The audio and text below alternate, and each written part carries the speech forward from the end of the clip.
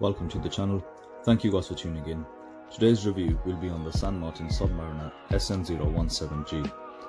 Please use this time to hit the subscribe button and click that notifications bell so you are up to date with the latest reviews. Remember to also check the description, which will contain the relevant links to the watches that are being reviewed. Any Aliexpress links are affiliated and you won't pay any extra for using them. You will also find my email address and the link to my eBay store within that description. You can find a lot of the watches that I have reviewed on my eBay store, and you'll also find a few modified watches that I make myself. I hope you enjoyed the review and don't forget to leave a comment. So we are on the San Martin store on Aliexpress. I am assuming most of you are aware of this store and have been on Aliexpress, so you should be familiar with what you're seeing here. I just want to take you through the different color options available. So currently the watch is reselling for 158 with a few variants at 171. You'll notice this is the upgrade version 3. The one I will be reviewing will be the version 2, and I have the version 3 on order. It's en route and I will be releasing a video once I've looked at that. The only noticeable change between the version 2 and 3 is the hexagon logo with San Martin written in the center, and I believe that was a request from a lot of the customers who wanted to see this watch with said logo. You can see a few of the pictures here. You've got green, black and a purpley blue. You've also got the Great Wave of Kanagawa style dial. We are seeing this dial in a lot more Chinese homages. There's a lot of people using them to mods. I think the loom on it is quite good. The pattern on it is great as well. Very popular dial. And you can see San Martin has gone for that. A few close-up of some of the details on the watch. So they're selling it pretty well. And they're selling it as a really well-made watch. So that is the whole point of the review, to see how it does actually compare with the description. There's a hype around San Martin being one of the best watch makers. That's mainly because they have the factory Logu. Logu is the actual name of the factory, and San Martin is a brand of theirs.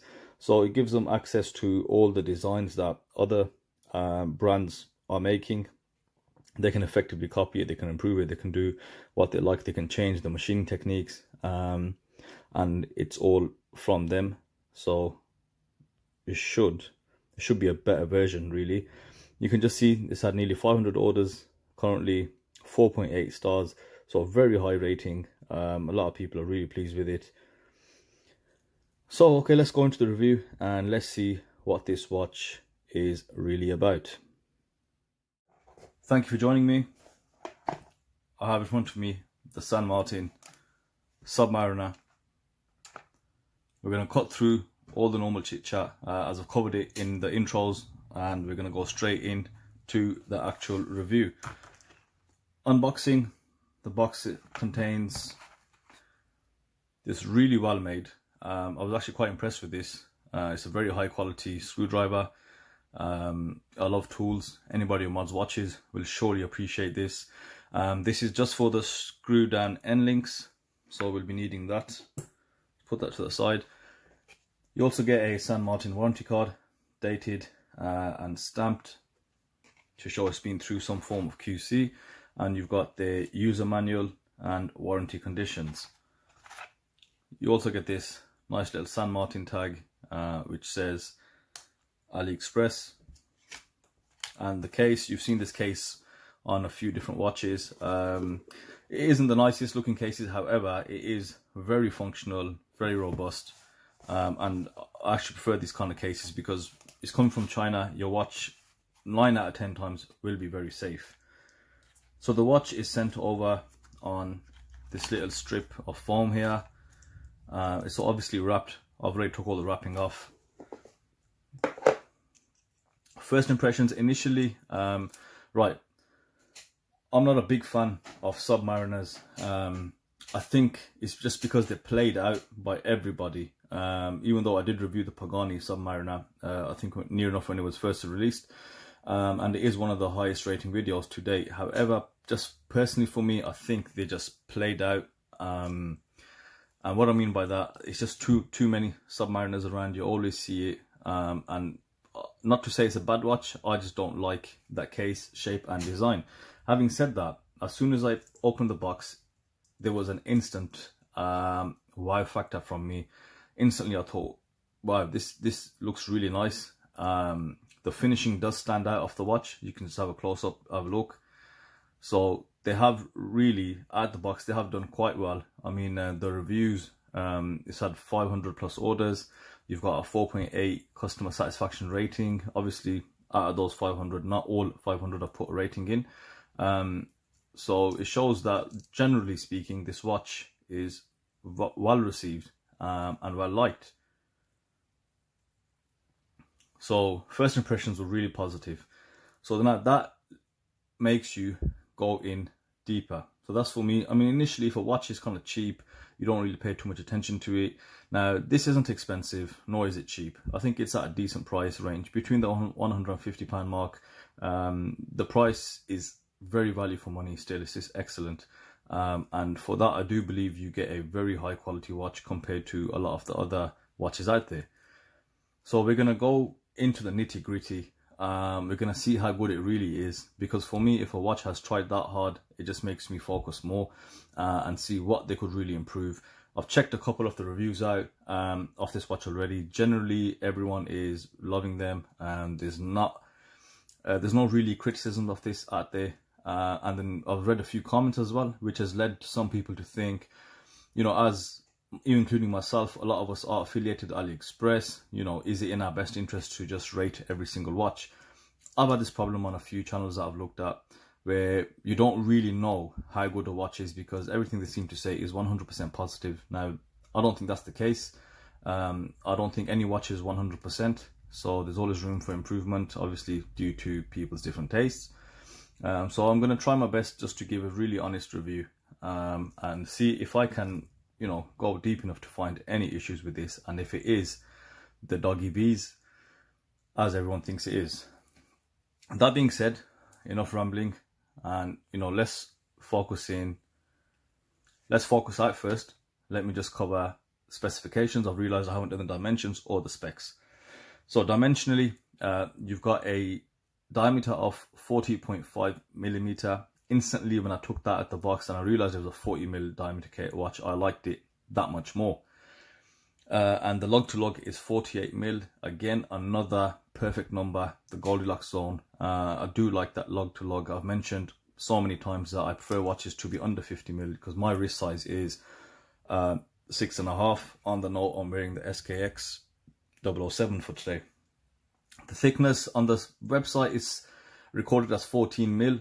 However, using my own digital caliper, it's coming in at 13 mil. I didn't obviously incorporate that magnification window, and if anything, to be slightly more accurate, it comes in at 12.8. Now, dimensionally, you might ask the question, I wonder how that compares to the Rolex. The Rolex dimensions are very, very similar. The Rolex Submariner comes in at 40.5 in diameter. It's got a 12.7 mil thick case, and it's got a lug to lug of 50 mil. So for me already, this has, when I say better for me, because it's a 48 mil lug to lug. Now, by in no way, shape or form am I comparing this to a Rolex Submariner. That would be silly. I'm just talking about dimensionally. Specifications, you've got an NH35 Seiko Epson movement, 24 jewel movement with hand winding, hacking. It beats at 21,600 vibrations or beats per hour, which relates to a 6 ticks a second sweep that you're going to see. You've got a sapphire crystal. You've got a magnification window at the 3 o'clock on the crystal. And you've got a full stainless steel construction with a ceramic bezel insert. So specifications are pretty standard right now. We don't expect anything less. In fact, Pagani will give you all that for around the 60 to 70 pound mark, depending on whether or not you got the watch in the sales or whatever. Okay, so let's go back to the dial. You've got a sunburst green dial. with a printed minute track and printed text, San Martin logo at the 12 o'clock position, and automatic 200 meters at the 6 p.m. You have a date window at the 3 p.m. with Mercedes hands, which are highly polished and well machined. You've got Submariner style applied indices with a silver ring or edge around the indices. You've got no chapter ring, and you've got BGW9 on the dial and hands. So what do I think about the dial now? Having seen it as it is, I'd say the dial, there's nothing special about the dial. These dials, you'll see them, maybe Pagani use the same style of dial. You'll see them in the Bleegers, you'll see them in all the lower end, the really budget type watches. For me, the biggest problem is the style of font. I don't personally have a problem with the name San Martin across the dial. I know that's very subjective, but I just think this is such a dead font. I call it the Taxman font. You know, they should have used just anything different. The fact that it's printed and this watch is meant to be emulating such a high-end watch, they could have gone a little further and not even by much. If you look at some of the other watches on the San Martin website, you've got the bronze 62 mass, and you've got a few of the bronze variants divers. They use a slightly different style of font. It is slightly stylized, and what's more is that it's applied, so it's stamped out aluminium or steel or whatever, and it's applied to the dial, so it gives a 3D effect to it, and it looks 10 times better. So I think because I've got the version 3 coming, looking at pictures, I don't think this watch will suit that hexagonal logo. But you know, you get used to everything. And that's my first issue with the dial. I think they could have done better, but they just printed a bog standard font, which I think has probably led people to go with a different logo. The fit is fine. It doesn't look misaligned at all. One thing I will say, I don't know if you saw the intro video. Now under bright light, you can see a rather large grouping of just dust particles around here, and that was visible under the sun, albeit it was very close, like a macro level. Now let's move on to the sapphire crystal. You do have, it's a full-on sapphire crystal, flat, and the fit and finish is really good. It does sit in line and flush with the bezel insert. It's not protruding, so there's no issues on that.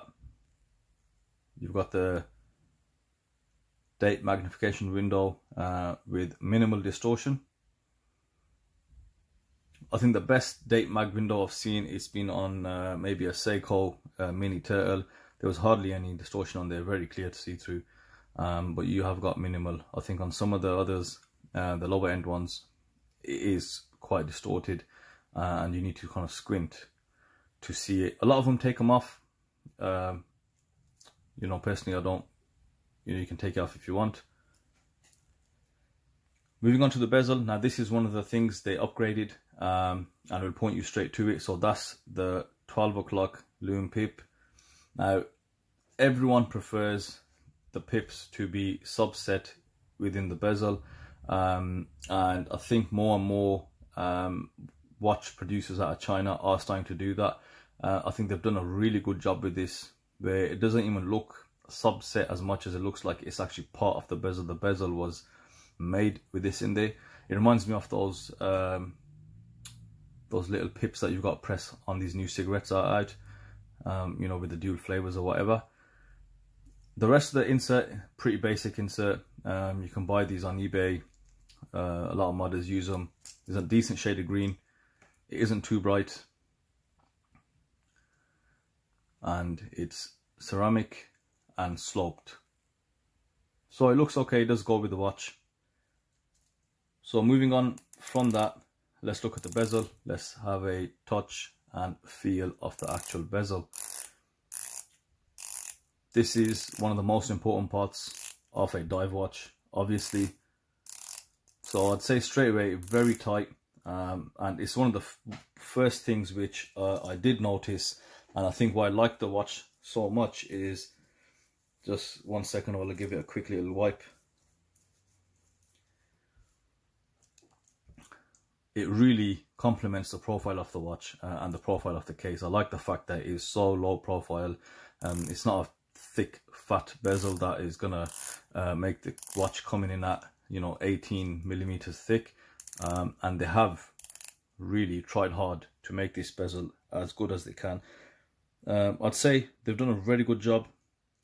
Very tight. There's hardly any back play in it, and they've got these really nice machined scallops as per the Submariner. In the intro you can see some really nice macros, and you can see right here, really well done. Great finish to them.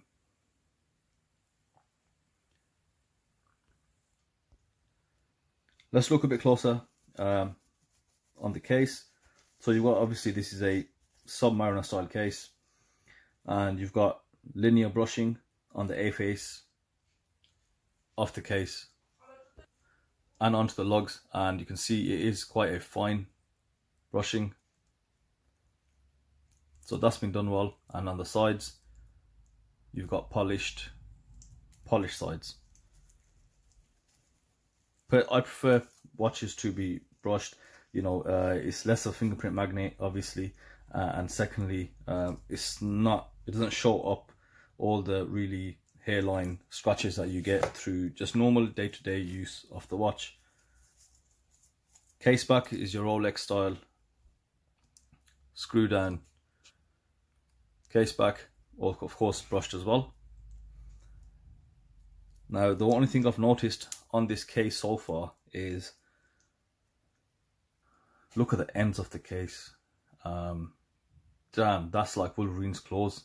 So the ends are really sharp.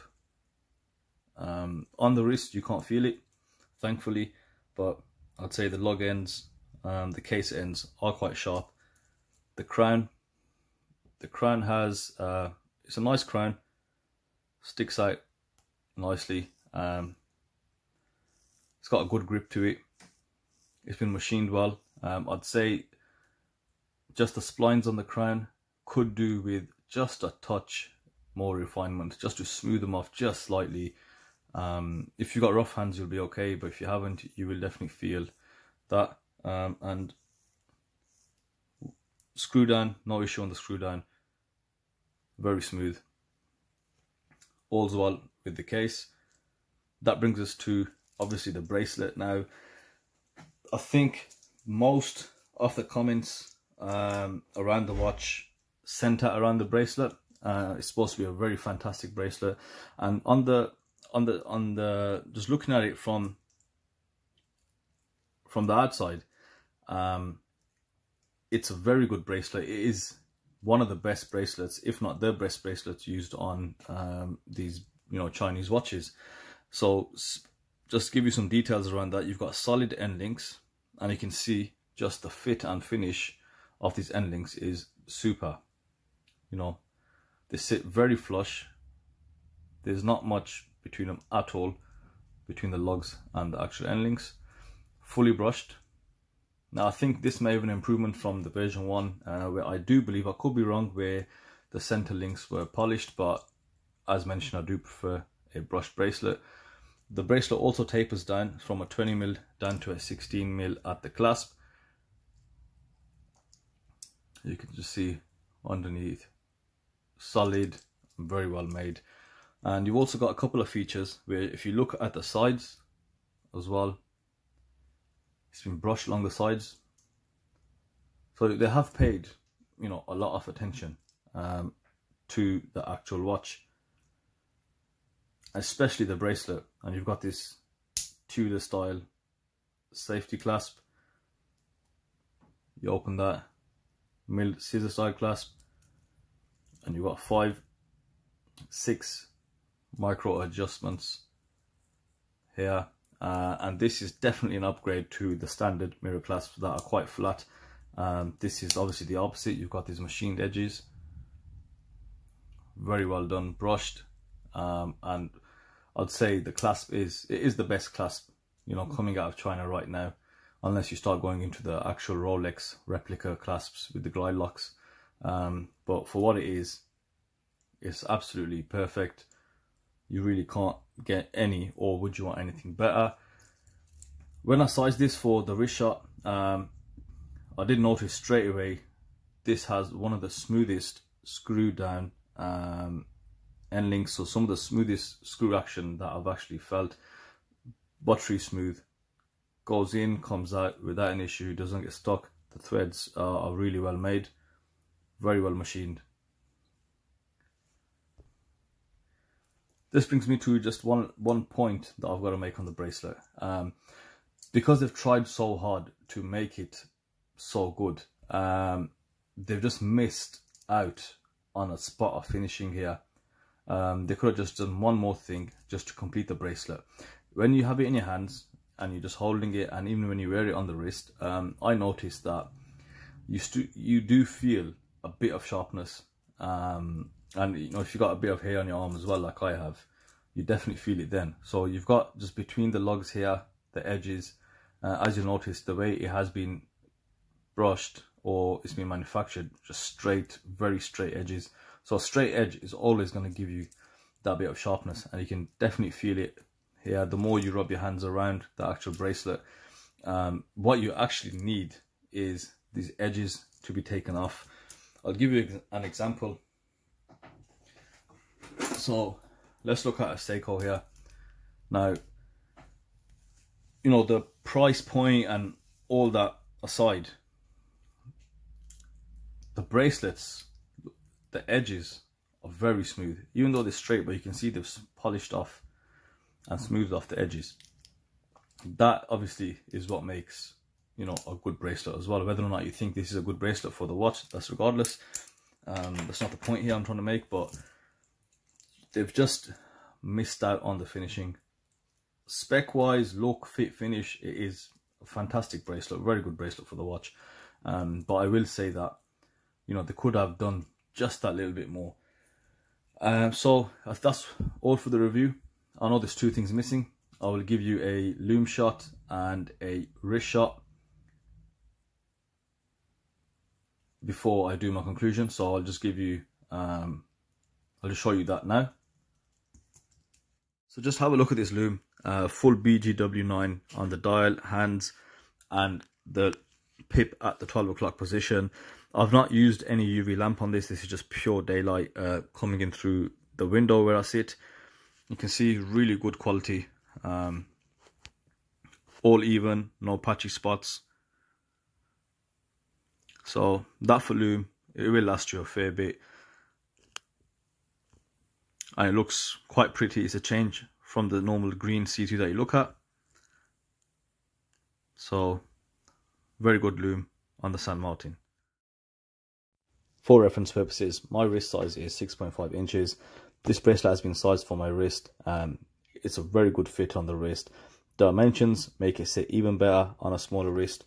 I think they've got it right with the 48mm lug to lug and the 40mm diameter, and it looks pretty impressive. The green shines when it hits that sunlight, as you can see. Ceramic is shiny, and the whole watch, they've done a very good job off the watch, I have to say. Time for a quick conclusion, just to wrap it all up.